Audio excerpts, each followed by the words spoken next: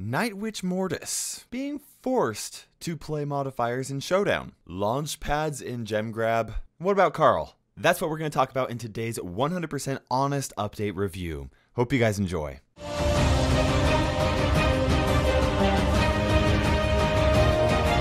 Now, before we jump into this, one of the biggest issues that Brawl Stars has right now, which is something I'm actually going to touch on later in this video, is the solo player experience. Mainly, that difficulty of finding new people that you can actually play with and count on to do well rather than being forced to play with randoms. That's actually something that the sponsor for today's video has a solution for. Rune is an app that helps you find like-minded players to play Brawl Stars with. It works by matching you with other players that want to play the same way as you, whether that is just to chill and have some fun, or if you're actually serious about pushing trophies. It has a smart matchmaking algorithm that helps you find other players with similar trophy counts and that speak the same language as you. It then puts you in a voice chat so that you can pick the best brawlers for the specific map you're playing and strategize while you are playing. You don't even need a separate device because Rune will actually run in the background while you play Brawl Stars. You can download Rune using the link below or by searching Rune Voice in your Android or iOS app store. Make sure you guys go download Rune and then stay tuned for a community post where I'll actually be announcing a time where you can come play with me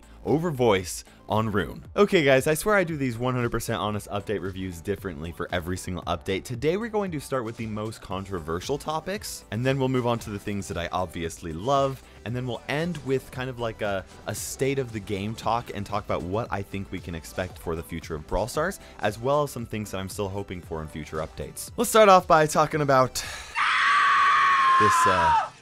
this thing. Nightwitch Mortis. Funny, embarrassing story.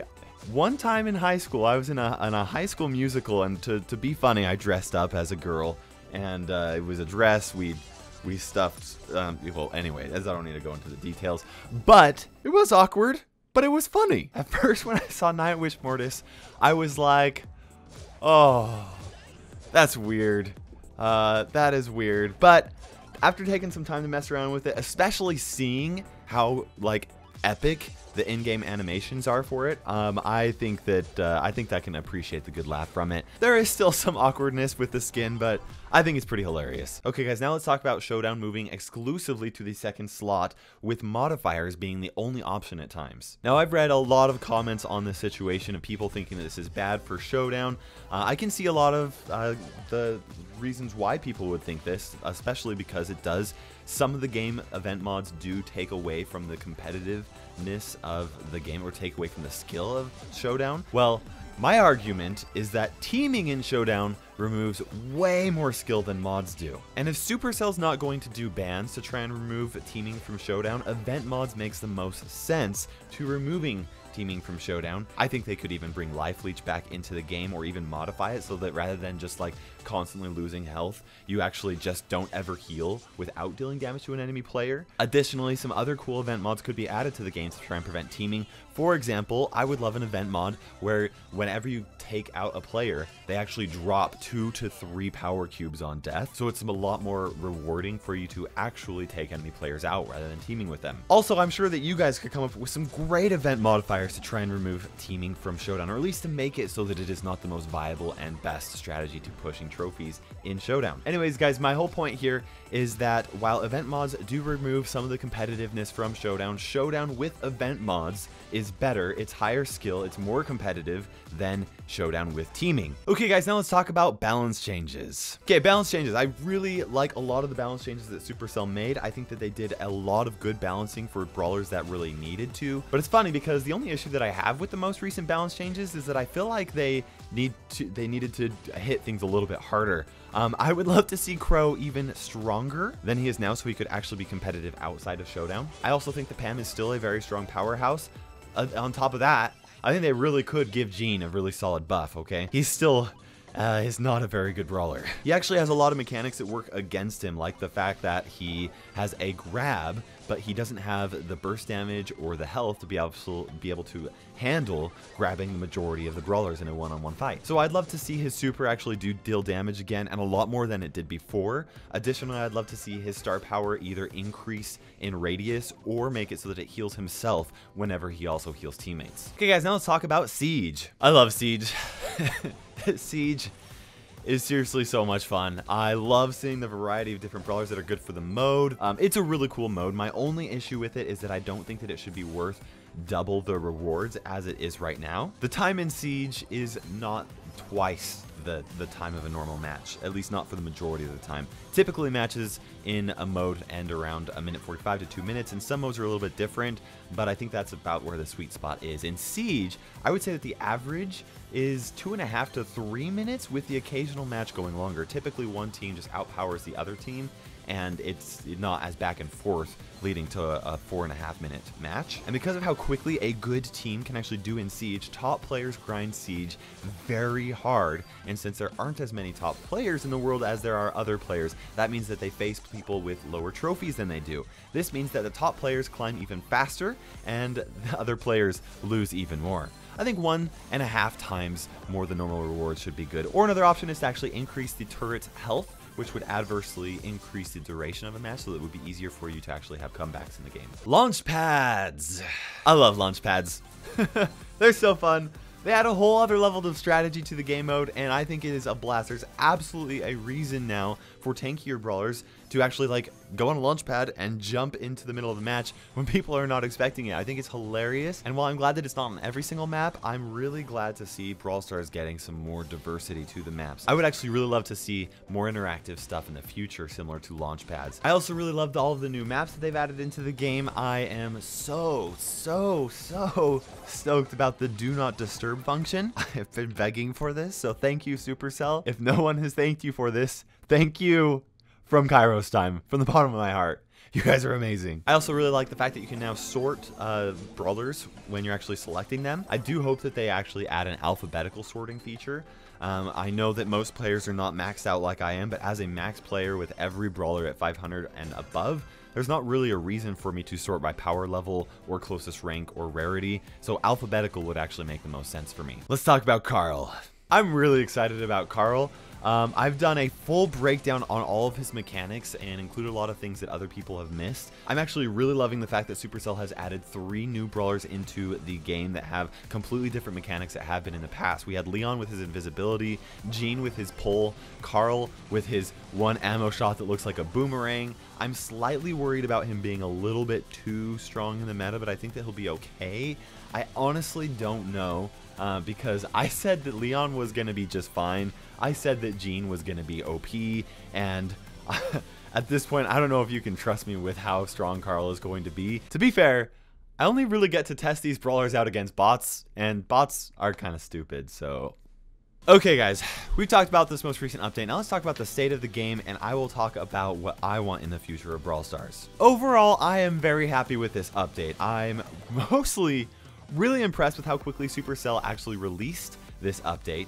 During my last update honest review, I talked a lot about the infrequency of actual content coming into Brawl Stars updates, and I also talked about how that is the #1 piece of feedback that Supercell gets across all of their games. It's obviously an issue that needed to be addressed. The good news is that Supercell has listened to this feedback, and they have taken measures up against this. Okay, Ilkka Paananen, I don't know how to say his name, it's Finnish, so that makes it even harder, but he's the CEO of Supercell, and he recently did a blog post about Supercell in 2019, and he talked about how they recognized that this was the biggest flaw to their small team ideals. They've decided to actually start outsourcing some of their content creation in order to speed up the process of creating more content, more updates for their games. This is why I think that we've been seeing so many new skins recently, and I am loving them. The cool thing is they also seem to be getting better at actually making cooler skins. And I think right now the game is in a very good state, and it will continue to be in a very good state for the next 4 to 6 months if Supercell can keep up this new rate of content. With that being said, I think that there are some glaring issues with Brawl Stars right now that need to be fixed before a lot of the global player base reads mid-game and endgame. For starters, like I mentioned earlier in today's video, I think that Supercell really needs to greatly improve the solo experience for Brawl Stars, okay? They need to do something to make it so that playing with randoms is not so frustrating. Whether that is allowing players to get teamed up together before entering a match so that they can actually select a good team comp, or maybe even requesting to be matched up with certain brawlers as teammates. So like, let's say I want a Terra on my team, like I can specifically request, I'd love to play with a Terra or Shelly or Dynamite, whatever. I don't know, I just the first 3 brawlers that popped into my head. And then the matchmaking would actually like put you with players that want to play those brawlers, and then you can kind of like preemptively form team comps without actually having to talk with other people and actually discuss it. Maybe it would be an option for you to actually change your brawler after you've played with a team and want to hit the play again button with them so that you can actually form a solid comp. Because sometimes I'll play with people in the random queue that are very skilled, but our team comp is like missing a gem carrier, or like we have no tank or any way to deal with like a popular brawler that is played on a specific map, and there's no way to counteract that. And so I just have to like, unless I like become friends with them, but my friends list is full, so that's an issue.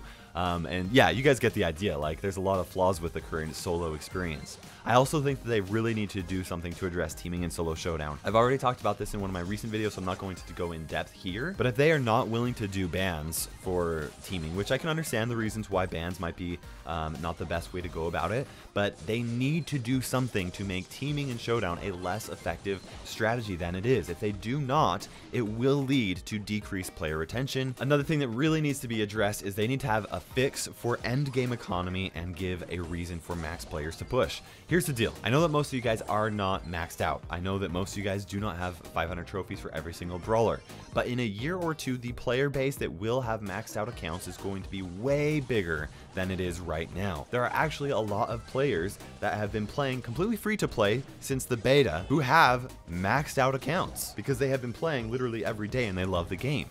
At this point, there is zero incentive for me or any of them to actually get on and actually play some matches every day and grab your tokens, other than the fact that like we know that a new brawler will come into the game and we will need more boxes for that. Personally, I think the simplest solution, I don't know if this is the best solution, but the simplest is at least to make it so that you can buy new skins with gold, or when you actually unlock a new brawler, for you to choose, you have a one-time option. Let's say I just recently unlocked Carl. At that point, something pops up and is like, would you like to spend some of your gold in order to purchase power points? Or how much gold would you like to spend on power points for this new brawler? And maybe it even gives you an option of straight up outright buying the new max brawler for an X amount of dollars or whatever. You know, there's like a little slider or something like that. Like, that is something that would make it much less frustrating for me as a maxed out player. It is legitimately a waste when a new brawler comes out and I open up 500 boxes before getting that new brawler. Every one of those 500 boxes is a complete waste of my gameplay, and that's very frustrating, and it will happen to new players that are playing right now if Supercell does not address that. Now, on top of these issues that I've addressed, here's what I'm also hoping for in 5 to 6 months. These aren't big issues, but just some stuff that I think needs to happen. I'm hoping that we continue to get new brawlers every 1 to 2 months. Personally, I would love this every single month this year, but I know that that may not be realistic. If Supercell continues to release new brawlers at the rate they've released Leon, Jean, and will release Carl, I would actually be pretty happy with that. I'm hoping also that we do get to see another competitive game mode in 3 to 5 months. I would love a 5v5 game mode. I would also love another 2-person game mode. I would also love it if Supercell figured out how to make a truly balanced and competitive solo mode that does not encourage teaming. I would be absolutely ecstatic about that, and that sounds like a ton of fun, especially because the big reason why people like Showdown so much is because you don't have to rely on other teammates in order for you to do well. I'm also hoping to get a lot more new skins. Granted, I do want some more of the cheaper 30 gem skins. Overall, I think that this update was a major success, but I also want to know what you guys think about this update. Okay, please drop a comment below. I don't just say that to try and get more comments on my videos. That doesn't really matter that much. I think you guys would actually be surprised at how much I actually read the comments. I probably do a good 1 to 2 hours of reading my comments every single day. So please let me know what you thought about this update and what you would like to see in the future of Brawl Stars. Hope you guys enjoyed this video. I wanted to give a huge thank you to my YouTube members and Patreon sponsors for helping support my channel in such a big way, and also once again to Ruin for sponsoring this video. For now, this is KairosTime ticking by, and we will see you in Brawl Stars.